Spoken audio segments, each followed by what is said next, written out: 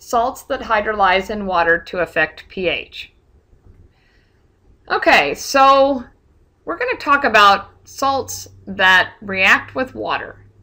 And basically, these are ionic compounds that hydrolyze or react with water to produce hydronium or hydroxide. In other words, they're going to affect the pH of that solution. So now let's remind ourselves of neutralization reactions, because this is how you get these salts. So let's react an acid and a base, and we're going to get water and a salt. So here's our acid, hydrochloric acid.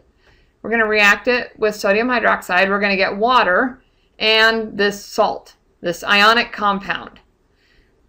Now let's go ahead and react hydrochloric acid with ammonia instead. Ammonia is a weak base. And we're still going to get water, and we're still going to get a salt, ammonium chloride. What's interesting about this is that this salt does not affect the pH, so it doesn't hydrolyze, and this one does. And so we're going to look at why that is. So there's a very big difference between these two salts and the pH of the solution. So let's look at the first case. This is the simplest case where we react a strong acid and a strong base. They are going to react to form water and sodium chloride, and we're going to get a neutral salt. Now, how did I know that? Well, we're going to use the conjugate seesaw idea, and that is that the conjugate acid of a strong base, so that sodium cation in this ionic compound, that guy is not acidic in water. What about the conjugate base of our strong acid? So this is a strong acid, as strong as you can get in water. The conjugate base is as wimpy as you can get, and it does not change the pH of water. It is not basic in water. So the conjugate acid of a strong base or the conjugate base of a strong acid, neither of those two react with water to change the pH. They don't produce hydronium or hydroxide. Now, case 2 is more interesting. So let's react a strong acid and a weak base. Let's take our strong acid, which is going to react completely, and it's going to react with our weak base. We're still going to produce water, and then we're going to end up with this salt, ammonium chloride. So the weak base is going to accept a proton from the strong acid to produce ammoniums, that's NH4+, and then chloride anion is the conjugate base here, okay? But this salt is acidic in solution. And so how did I know that? Well, let's go ahead and add ammonium chloride to water.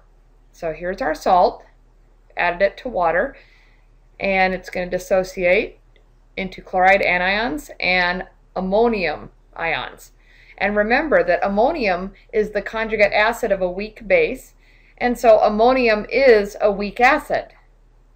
Now, let's keep in mind that the conjugate base of a strong acid, which is that chloride anion, that's the conjugate base, it's not basic in water, so it does not affect the pH of water, and we've discussed this before.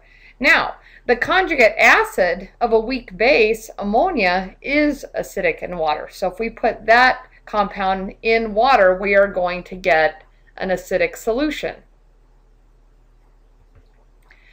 Now, what happens if we react a strong base and a weak acid? We're still going to get water in our neutralization reaction, and we're also going to get a salt, and this time it's potassium fluoride. And this salt is basic. Now, why is that? Well, let's add potassium fluoride to water, and it's going to dissociate into potassium cations and fluoride anions. And remember that fluoride is the conjugate base of a weak acid, so it itself is a weak base. So just reminding ourselves that this conjugate acid of a strong base, potassium cation, is not acidic in water. But the conjugate base of a weak acid, hydrofluoric acid, is basic in water. So fluoride anion does affect the pH of water. Okay, so next we're going to talk about buffers and the Henderson-Hasselbalch equation.